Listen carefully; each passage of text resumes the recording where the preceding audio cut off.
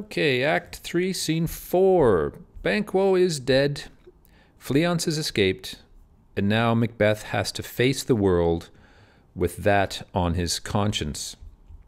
It's a big party scene. We don't know really why, but I don't think it's an official thing for his first coming out as the king. I don't think that's the case. It's just a banquet, where a formal dinner where everyone has to get together. It's the real first test of Macbeth's serpent and flower skills, if you know what I mean. We learned early on in the play, right from the very beginning. We've been prepared for this. He's going to crack. He's going to crack in this scene. He can't stand up to public scrutiny, and we've been prepared for this right from the beginning. Lady Macbeth said at the beginning, "Your face, my thane, is as a book wherein men may read strange matters."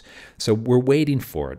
We're waiting for it to crack. She said it there. She said it a few times all throughout the story. Now, if you remember what I mentioned before about there being minor, oh, of course I can't do this now, about there being these minor climaxes before we get to the big climax at the top. We get these little ones. Well, this is certainly is the biggest of the littlest of these micro climaxes. Interestingly, I watched Uncut Gems over the weekend, and it's the same thing. The storytelling techniques, it's the same. There's a devastating climax in that film, but there's all of these little micro climaxes where, oh my God, oh my God, oh my God, oh my God, oh my God, and you're following the tension, the rising tension all the way up. But you're prepared. You're prepared for that big bang by all of these. There's at least 3 or 4 of these instances where you're saying, okay, this is where it's going to happen. But it doesn't, because the filmmakers and the storytellers wait until the end. So this is one of the big things where we're getting. We've been prepared for his breakdown.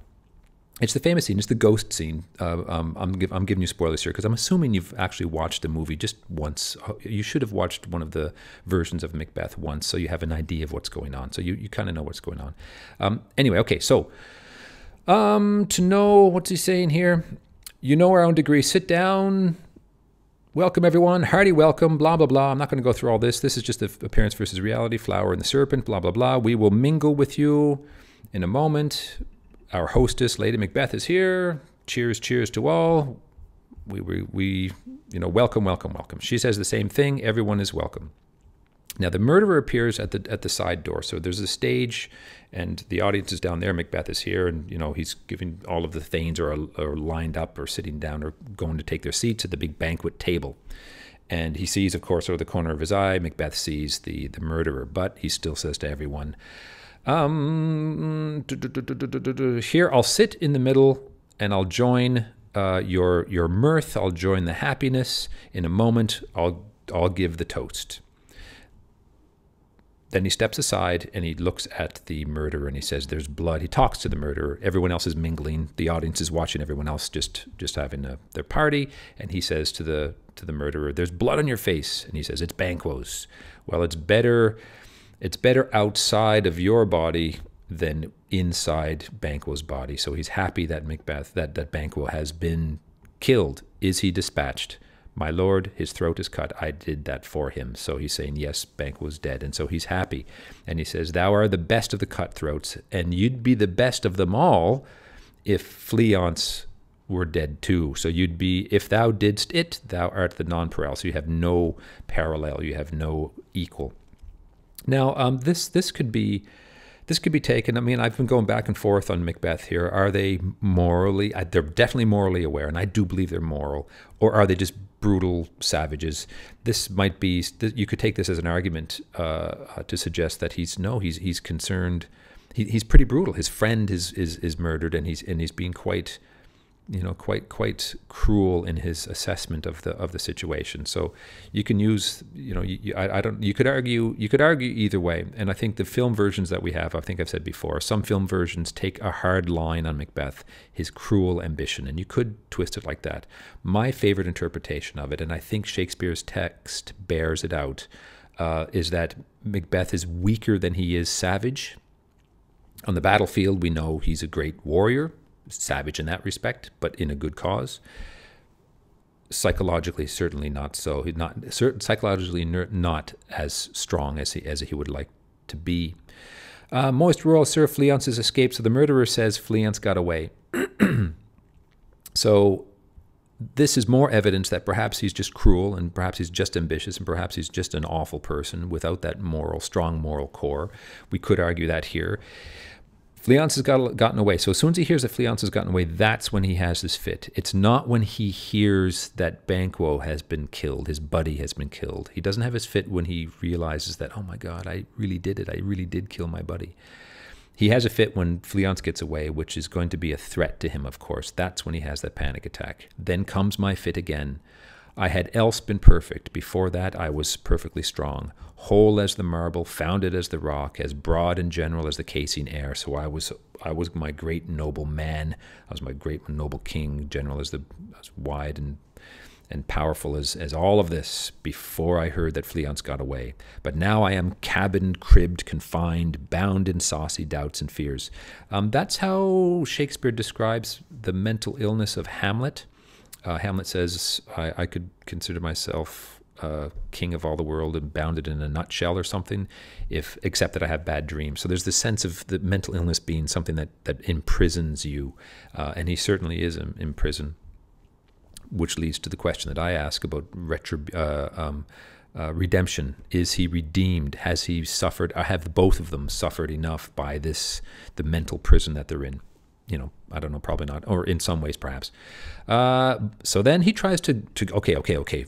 Fleance has gotten away, but Banquo's safe, right? Banquo's dead, right? My good lord, he's in a ditch. 20 gashes on his head, the least a death to nature. So every gash was a death to nature. So nature, there's the nature versus the unnatural. Thanks for that. So some more serpent imagery comes in here. And it's kind of ironic. He says, there the grown serpent lies. So your teacher might want you to focus. Teachers very often ask you to find metaphors and explain them and stuff like this. Well, here's one of them. There the grown serpent lies. The worm that's fled hath nature that in time will breed venom. Will venom breed? No teeth for the present. So Banquo is the full-grown snake that can kill me. He's gone. Fine. The worm, the little snake, he's gotten away, and he has a nature. He has a neat cause for revenge and the ability to do it because he's of noble lineage, I suppose, from Banquo, who's a good, strong man. That in time, so eventually Fleance is going to become a problem. He's going to have venom, but the snake is not a problem for now. Get thee gone tomorrow. We'll talk about this later on. Okay, so the murderer leaves. So now he's got this on his head. Let me just talk about this too first. So Banquo and Fleance are described as the serpent and the worm. So there's irony there because, of course, who's the real serpent? And we've seen that image come up again and again. It's Macbeth and Lady Macbeth are the serpents. I might be overthinking this a little bit. Perhaps this is projection.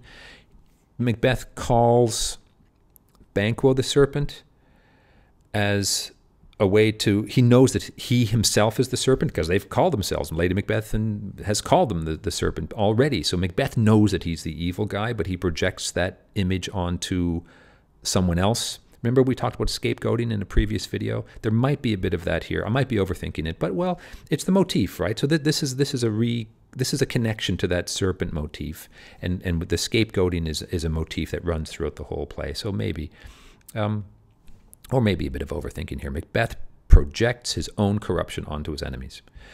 My royal lord, you do not give the cheer. So Lady Macbeth realizes that, okay, it's time, dude, you got to play the game. Come on over here. You do not give the cheer. The feast is sold, that is not often vouched while 'tis a making.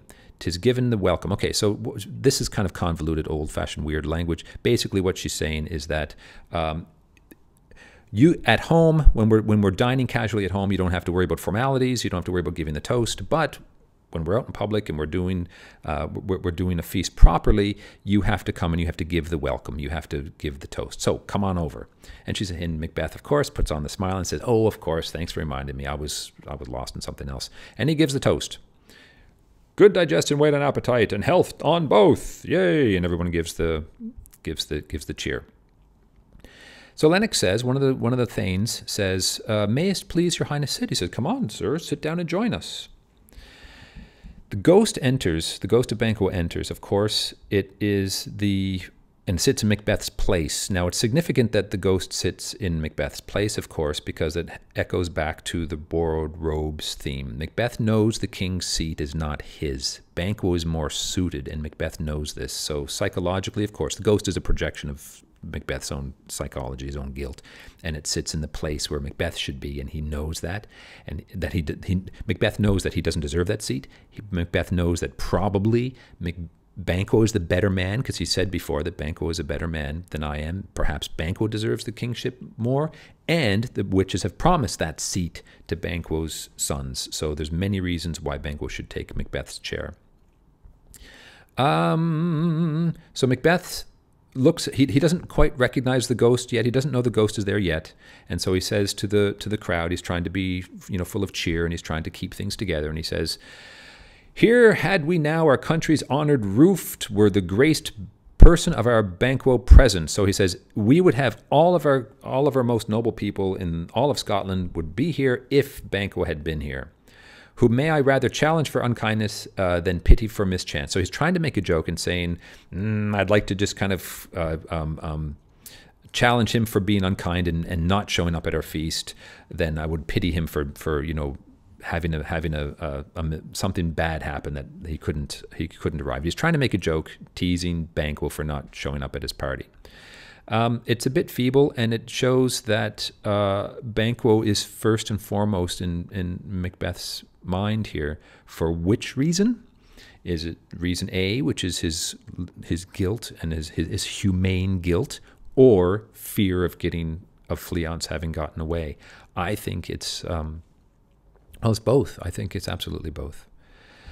And Ross joins in the light teasing of Banquo and says his absence, sir, lays blame upon his promise. So he promised to be here and he should be here. Or maybe it's not so light. Maybe it's not. Maybe it is a bit of a rebuke.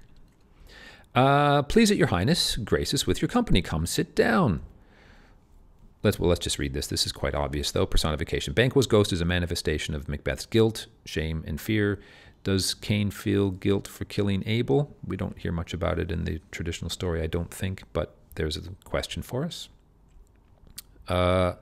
Macbeth looks around the table and he sees that the table is full because there's a ghost sitting there. Now, if you have to imagine the stage craft of this scene would be something like, well, you could do it in 100 ways, I suppose, but the audience is here. There's a big long table, and very often, what I saw at once, the Royal Shakespeare Company, I'm Macbeth at the head of the table, standing at the head of the table, and Macbeth and the audience is back there, and Banquo sits at the closest to the stage with his back to the audience and facing Macbeth, who's standing at the head of at the back of the stage.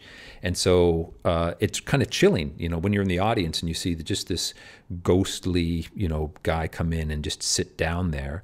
Very often there's a trap door, and the chair will come up and he'll just be there, and then he'll kind of disappear and then he'll come back up again. So there's lots of different ways you can stage it.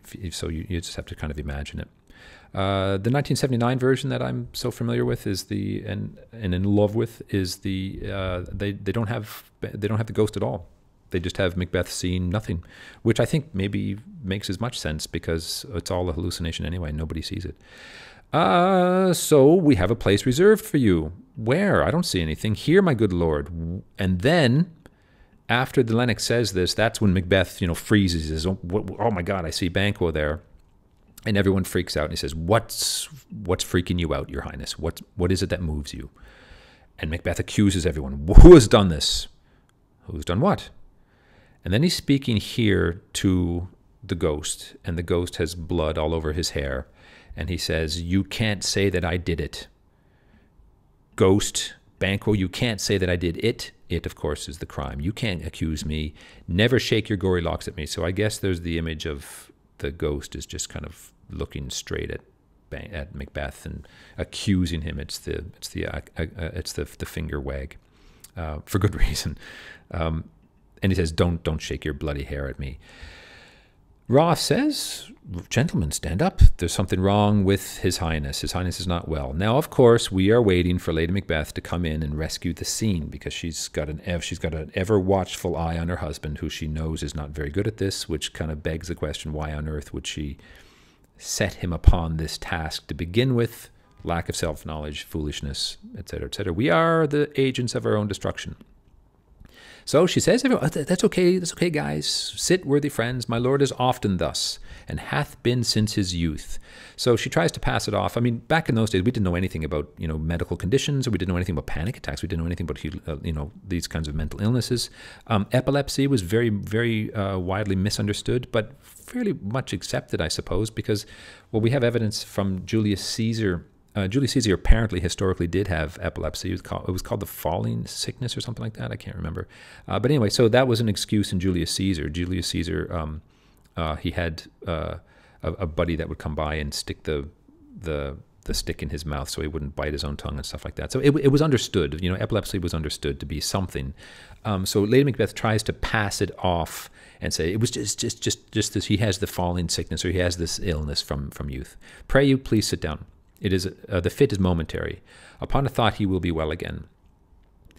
If much you note him, you shall offend him and extend his passion. Now, of course, this is the mother hen protecting her young, the mother protecting her young. Don't look at him. Don't look at him. She's trying to get attention away from him. Go ahead, continue your meal, feed, and regard him not. Then she turns to him and viciously attacks him. Are you a man? Which, of course, is the manhood theme. And you would think that would make his fit the worse, to make him feel even more horrible. But again, these people are ignorant of, how psychology works. And he replies in a quite witty way. He says, yes, I am a bold man that dare look on that which may appall the devil, on the thing that might appall the devil, that would shock the devil. So she's looking at a ghost that comes back. He's looking at a ghost that comes back, and he says, yes, of course, I am a strong man that can bear to look at that. Yeah, it's true. Oh, proper stuff. Stuff in Shakespeare's day means just a bunch of nonsense. We use it as physical stuff, but they meant it kind of mean nonsense. This is the very painting of your fear. This is the air-drawn dagger, which you said led you to Duncan. So it's interesting that he actually confided in Lady Macbeth. He says, wife, I saw this dagger and it led me to the thing. I'm not sure what they would have thought. This is an interesting task for you if you're interested in this kind of stuff. Would Shakespeare's audience have understood hallucinations to be something more real? They were superstitious. They were very superstitious. As I mentioned, they believed in witches. They believed that the devil had little minions. They believed in fairies. Fairies were associated with they were the trickster gods that they did believe would come and interfere with people's lives. Perhaps they were agents of the devil, these minions of the devil. So they did believe in all this stuff. So they might have believed in something, they might have believed that, yeah, the witches brought the daggers, or you really did see a dagger. They didn't understand, what panic attacks and hallucinations all would have been. So she just says, she tries to brush it off and said, this is just all nonsense. This is just all the painting of your fear. This is just all, you're imagining it. Oh, these flaws and starts, impostures to true fear. Well, I have no idea what she means by that. What do you mean impostures to true fear? If what Macbeth has experienced is not true fear, then there is no such thing as fear, because it's exactly what fear is. Well, how would she define true fear? Perhaps, it's obvious. She believes in the true manhood, which would mean if you're facing a bear or a lion or another soldier, that's true fear. She doesn't understand the more subtle nuances of the human experience. Would well become a woman's story. So all of these flaws and starts would be part of a woman's story at a winter's fire told by her grandmother. So again, she's calling him a woman. She's saying that he is not a man. Shame itself. Why do you make such faces? When all's done, you look but on a chair, you look but on a stool.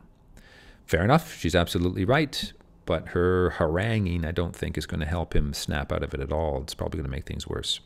So he's starting to freak out. Perhaps in the stagecraft, the ghost is flitting around, it's moving around, so he's looking around the stage. He's saying, look over here, look, behold, how I say you. He's screaming at it. Then he's trying to compose himself. He says, what care I,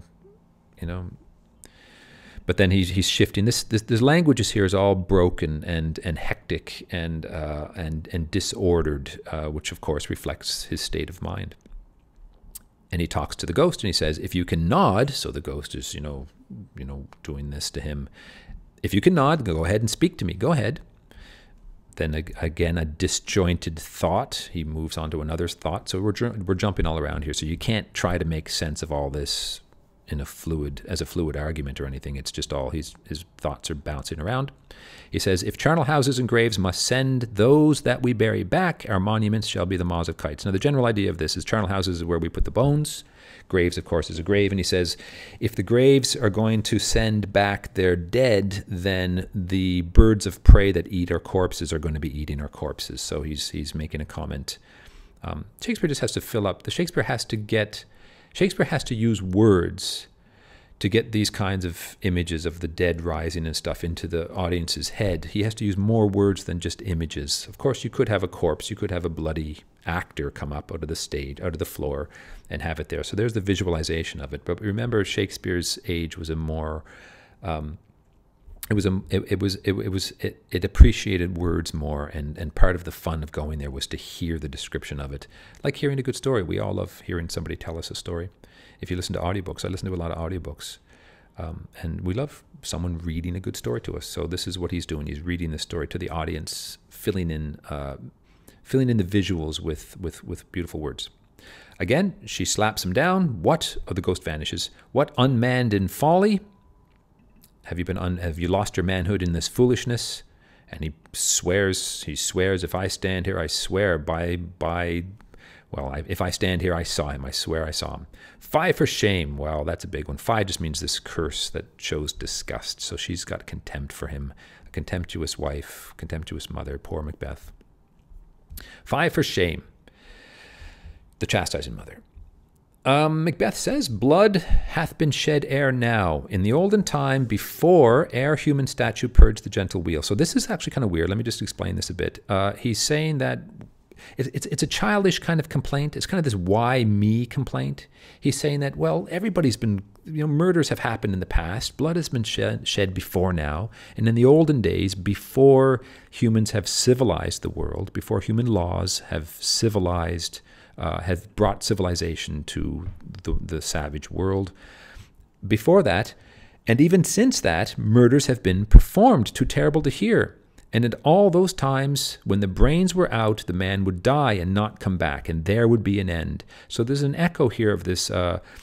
If this act would be the be all and the end all here.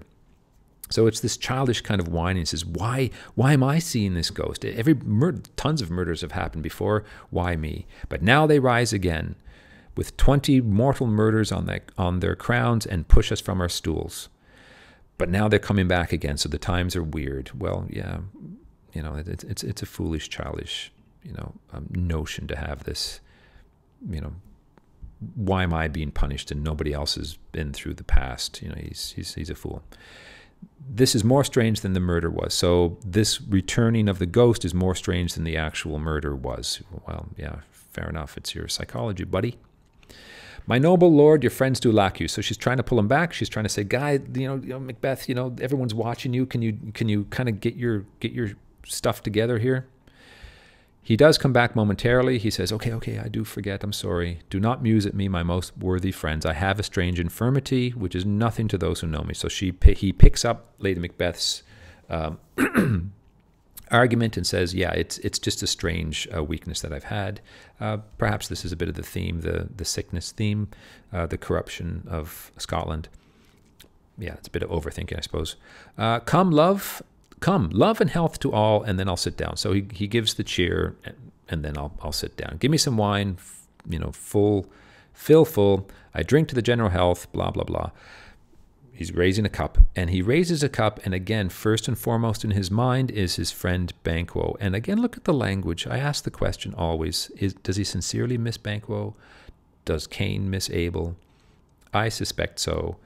Ian McKellen and the director of that version thought so, because they have Ian McKellen wince when he says this. It's a lovely moment too when he says these words. You see, it's the words. It's my remember the analysis, the why A, why not B? Why did Shakespeare put these words there? If Macbeth was truly cruel, if Macbeth truly did not regret at the deepest level killing his buddy, then he could have just said, cheers to the table, and Banquo, too bad he's not here. He could have skipped the dear friend. He could have skipped this whom we miss. But Shakespeare chose to put it in there. And I think Ian McKellen and or the director of that version, they decided to have Ian McKellen wince. And he just kind of, there's a pained expression on his face when he says this. And I think the play bears it out. Or he's just being all flower. Is that being all flower? Or is there sincerity in there? Go ahead, write your essay, one way or the other. And I probably couldn't disagree with you if you disagree with me, because there'd be lots of evidence to show that he's quite cruel. Would he were here. Again, this is the same thing. Why? Would he were here means I wish he were here. That's an old-fashioned way to say I wish. Would he were here. To all and him we thirst. Repeatedly, to Banquo. Doesn't keep Banquo out of his mind. A real, king would, if somebody doesn't show up, a real king would say, yeah, whatever. Yeah, here's to us. Wouldn't even bother mentioning Banquo. But again, is he mentioning Banquo because of the guilt, or is he mentioning Banquo because he's just simply afraid? Anyway, okay, so our duties and the pledge. So there's the toast, and the ghost comes back again. And he says, go away, avaunt, and quit my sight. Let the earth hide thee, go back into your grave. Thy bones are marrowless, you have no marrow in your bones. Thy blood is cold. Thou hast no speculation in your eyes. You can't see with your eyes, which thou dost glare with. Lovely word choice. There's the Cain and Abel thing.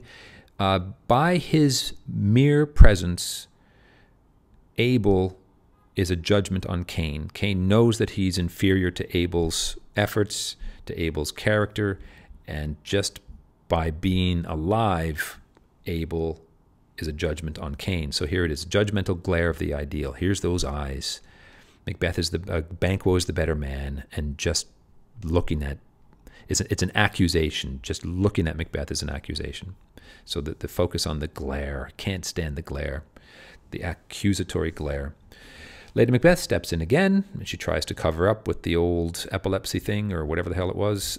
Think of this, good peers, as but a thing of custom. It happens all the time. 'Tis no other. Only it spoils the pleasure of the time. She says, but I'm sorry that it ruins our party. Great line here, and absolutely true. What man dare I dare? Lovely statement, lovely statement. Approach thou like the rugged Russian bear, the armed rhinoceros, the Hyrcan bear, the tiger, the Asian tiger. Take any shape but that. Take any shape, take any physical shape except the psychological accusation. I can't handle that. I can't handle that pressure. And if you take any of these physical shapes, my nerves would be firm and they should never tremble. It's true that he's a good man. He's a good man in that he can defend the weak. He can defend us against tigers and whatever the hell a rhinoceros would be doing in Scotland. I don't know. But psychologically, he can't handle this. Or be alive again, he says to Banquo, and dare me to the desert with thy sword. Now here we get to the cruelty. Not such a good man. Go ahead, Banquo, come up, and let's you and I fight it out with a sword, and I can handle it, but I can't handle your accusations. If trembling I then inhabit, protest me the baby of a girl. If, faced with the tiger, faced with you hand to hand, if I tremble then, I am the girl. Unmanned. Hence, horrible shadow, he can't handle it. Unreal mockery, hence. He's trying to shove it off as being unreal. Banquo's ghost vanishes. Why, so, being gone, I am a man again. So, the ghost is gone, and Macbeth's manhood has returned. It's all done. The party's over. All the guys are just staring at him saying, what's going on here? Should I be, planning a long vacation to the south of France at this moment? Scotland doesn't seem to be in very good hands. You have displaced the mirth, broke the good meeting with your crazy disorder. And he keeps dwelling on this. He says, of course, can such things be and overcome us like a summer's cloud without our special wonder? He says, the fits come like a clear sky and the cloud comes over, and that's the craziness, and the cloud disappears, comes and disappears. And he says, and he asks everyone, he says, how can I not freak out at this? How can I not approach this with special wonder? You make me strange even to the disposition that I owe, when now I think you can behold such sights and keep the natural ruby of your cheeks when mine are blanched with fear. And Macbeth, in turn, is amazed at everybody else that how can you look at this stuff and keep the redness of your cheeks when mine are made white and pale with fear. So Macbeth wonders how everyone else can look at the ghost and not panic. But of course, you know, but he's getting close. This is what's happening here. He's getting close to actually saying, how can you look on those sights? And then Ross picks it up and he says, well, what sights do you see? And of course, Lady Macbeth, the ever-watchful mother hen, is like, ugh, I pray you, speak not. He grows worse and worse. Question enrages him. Don't ask him any more questions. She's terrified that he's going to reveal that, you know, he sees the ghost of Banquo, in which case, when it's revealed that Banquo is dead, everyone will know that Macbeth killed him. At once, good night. Stand not on the order of your going, but go at once. Don't make your formal good nights to the king. Just get the hell out of here. Good night and better health to his majesty. They all leave. A kind good night to all. Everyone's there but Lady Macbeth and Macbeth, and now they're just kind of left panting. They're in the banquet room, and there's dishes and wine all over the place, and cold food getting cold, and it's just a total nightmare. Some lovely poetry here. It will have blood. They say blood will have blood. I've mentioned that before. That's the necessary paranoia of the tyrant. That's the retribution. Blood will have blood. A little bit of weirdness here. A bit of his fear. Stones have been known to move and trees to speak. Augurs and understood relations have, by magpies and choughs and rooks, brought forth the secretest blood of man. So Macbeth is afraid of being revealed here by the sightseers, the soothsayers, the future seers. Back in the old days, you know, consult the entrails. Have you heard that expression? The ancient Romans, for example, they had soothsayers to see the future, and they would... If a general wanted to know whether we should attack now or tomorrow, they would consult the soothsayer, and they would rip open the guts of a lamb or something and rummage around in the entrails, and by divining the entrails, he would determine what the best course of action would be. So Macbeth is kind of, there's that kind of thing. He says, you know, soothsayers can read nature, can read the magpies, can read the choughs as a kind of bird, and read the rooks, which is a kind of crow, and they can read the behavior of them and determine the secretest blood of man. So here's Macbeth a little bit afraid of being found out, and he suspects perhaps that somebody somebody has shown this ghost to him in order to reveal his guilt. So again, spooky stuff. Remember, I've mentioned before that the Shakespeare's audience was superstitious. They did believe in these things. It's a more or less pre-scientific age. What is the night? What time is it? It's almost at odds with morning. Which is which? You can't really tell. It's twilight. Again, there's that equivocation thing. We don't know if it's A, we don't know if it's B. Motif. How sayest thou? Macduff denies his person at our great bidding. Now, his fear returns. Macduff didn't show up at the banquet. That's telling, and Macbeth notices the tyrant's paranoia, the endless cycle of violence. He's going to fear everyone because he knows it's coming for him. The daggers are coming for him. Macduff didn't show up, and actually Macbeth is right to fear because Macduff is the guy that's going to come back and get his and set things right. Did you officially send for Macduff? And he says, well, indirectly, but I will send. I will find out what's going on. There's not a one of them, there's not a thane in Scotland that doesn't have a servant feed, a paid servant. So he's got spies. This is the tyrant's paranoia, Stalin, etc., etc. This is Macbeth's. Macbeth's was, as I mentioned, I focus on the psychological genius of Shakespeare, but psychological genius is also political genius because politics is all psychology. I mentioned before that the politics of a nation is just a grander expression of the psychology of each individual within that nation. I will tomorrow, and betimes I will, to the weird sisters. So now he says to his wife that, okay, I'm all in here. For now I am bent to know by the worst means the worst. I'm going to go as far as I have to go to find out what's going on here. For my own good, I'm going to preserve myself. All else will take second place. All causes shall give way for my own preservation. There's the tyrant. There's the tyrant. That's a definition of tyranny, actually. the world can be damned. I'm going to preserve myself. So he says, I'm going to go to the Weird Sisters, actually. So this is pretty significant in the course of the play. There's the descent. We talked about the descent. Like Lord of the Flies, this is a descent plot. The peripeteia will be complete. Macbeth will enter the witch's realm, and which will signal complete alignment with the powers of darkness and evil. And once we get to that scene, it's when he meets the witches. It's absolutely, it's a chilling bit of storytelling. I Am in Blood, some beautiful poetry here, and it's this first echo. Remember our echo. We're building up now to the great existential crisis that Macbeth has in terms of, in terms of the action. There's the climax. There's also the psychological climax, and the psychological climax comes in the beautiful, beautiful poem later on, Tomorrow and Tomorrow and Tomorrow. This beautiful, despairing, probably the greatest poem ever written about existential despair. And we get a little hint of it here. That emotional climax, the psychological climax. And he says here, I am in blood stepped so far, should I wade no more, returning were as tedious as go forward. It's the old joke, you've heard the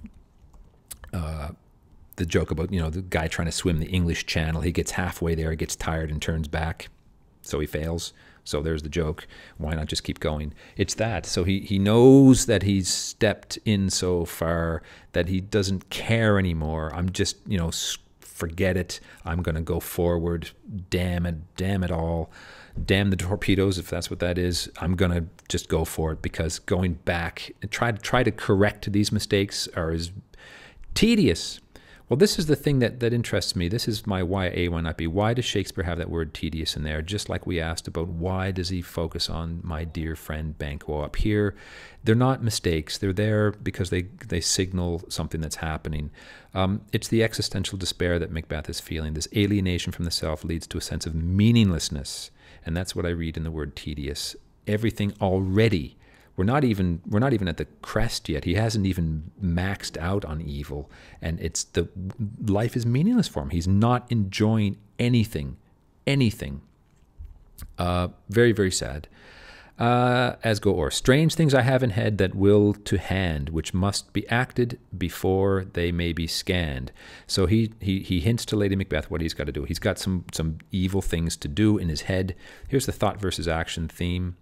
That will to hand. The hand is the symbol of action. The head, of course, is the symbol of the thought. Getting from the thought to the action is not easy, as you'll see in Hamlet, if and when you get there. So he tells me, Lady Macbeth, I got some evil stuff to do, which I have to do before I think about them. Now that's significant as well. He doesn't want to think about them. Again, I'm going to argue that he's morally aware. He's not the man for this job. He doesn't even, I just got to do it. Just do it without thinking about it. He can't stand his own thoughts. He can't stand being cribbed and cabined in his own mind. He's ruined himself.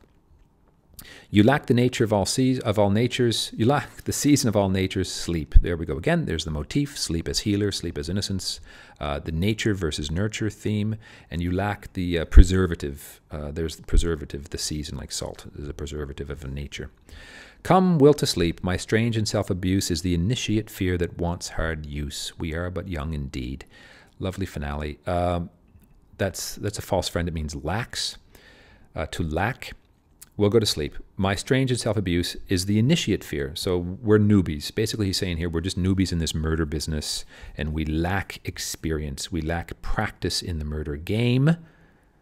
But there's a signal here that we've just begun. We're going to commit more murders. We are but young indeed. We are but young in action. Our actions are still young.